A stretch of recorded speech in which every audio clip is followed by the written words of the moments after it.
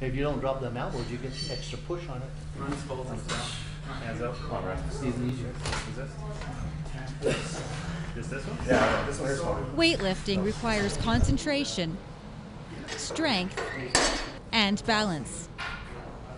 Larry Mather, who owns Power Plus Gym, believes if you want to be an elite lifter, it's important to enter weightlifting programs early. As early on, you can learn all those patterns that we have to develop to the point where they become locked in place so that we can focus our attention not on how to do the lift, but on generating maximum force and power.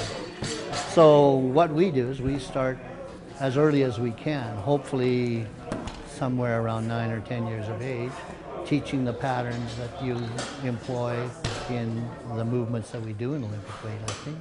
And then we can not only develop athletes for Olympic weightlifting, but we can provide a weight training vehicle for athletes in other sports.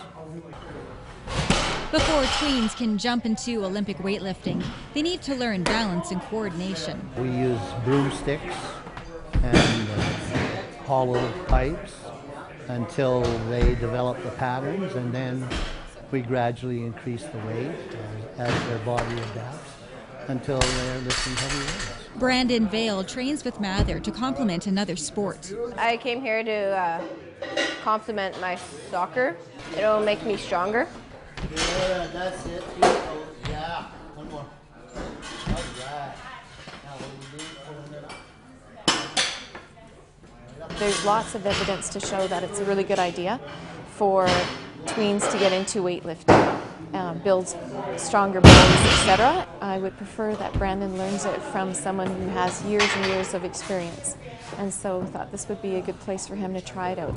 A part-time fitness trainer, Banish Vale believes weight training programs should start in schools. A number of our kids don't get enough physical fitness, and so having a program like this in the school system to teach boys and girls about weight training, because weight-bearing exercises are important at any age, from young to old, for us as adults as well, to keep strong, healthy bones and muscles. And so I think it would be a really good idea, and it would be great as a complement to any sport, or if you want to do it as a sport itself.